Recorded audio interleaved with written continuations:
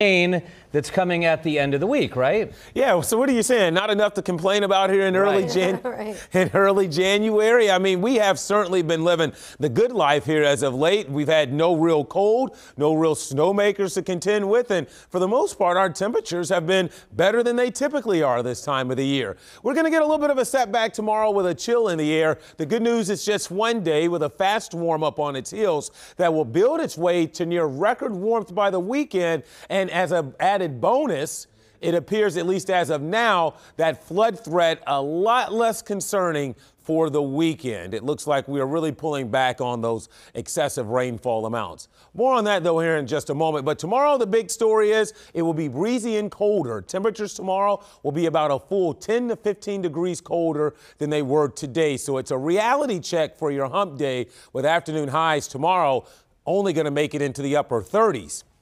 It will be the coolest day of the week. Look at this, though. Fast warm-up. Back into the 50s on Thursday, mid-50s on Friday.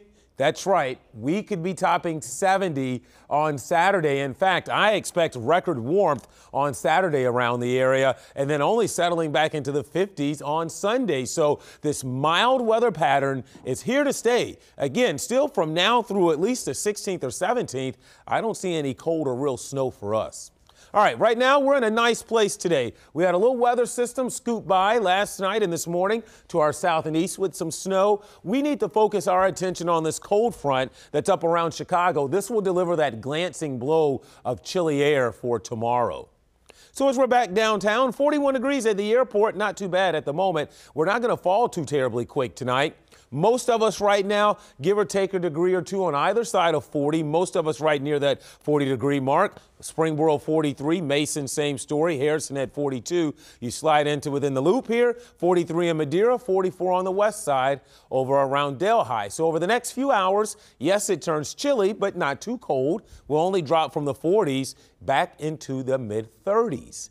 Here's a look at futurecasts. A few passing clouds through the night. The only way you'll really know the cold front comes through in the morning, the winds will kick up. It will be a breezy day. They won't be excessive, but they will be quite chilly, especially given temperatures are about 10 degrees colder, and with a breeze, it will feel noticeably cooler tomorrow. But at least we'll have the sun.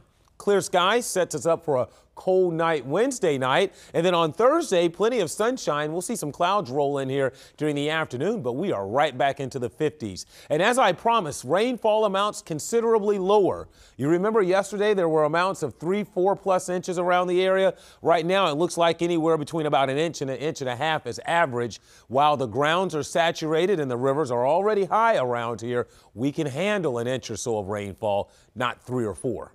So partly cloudy tonight and chilly, 30 for an overnight low. And then for tomorrow, chilly sunshine, a nice day, but considerably colder. There's a look at your day planner. Again, only in the upper 30s for those highs on your Wednesday. Here's your 7-day forecast. All right, 57 on Friday. The rain on Friday still looks fairly light. Could have some thunder in here on Saturday, Mike and Sheree, and there's that 70 and a continuation of the mild temperatures into next week. Kevin,